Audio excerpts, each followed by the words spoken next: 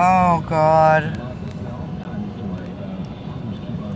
One South Okanagan resident said driving conditions on Friday were lights out, among the worst she's ever seen in the region. Princeton resident Nikki McIver was driving home from Kelowna with her husband on Friday, and she said conditions went from this to this in a matter of kilometers once they got to Twin Lakes. I think we went 40 all the way. I've been here almost, 55 years, and I think I've seen it once that bad, and I travel all the time to Penticton. Further along near Hedley, they passed this, a semi-truck that slid off the Crowsnest Highway and took out a power pole. They pulled over and called 911, and McIver's husband helped with crews who pulled the truck's driver out of the wreckage.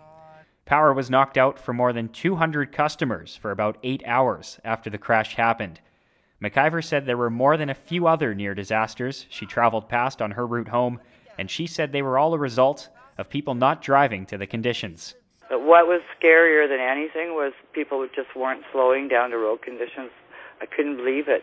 I can't believe how crazy people are out there. I can't tell where I'm at. For Castanet News, I'm Colton Davies. Kelowna, Penticton, and Vernon. Pick the edition you want to read in the top left corner of the yellow masthead.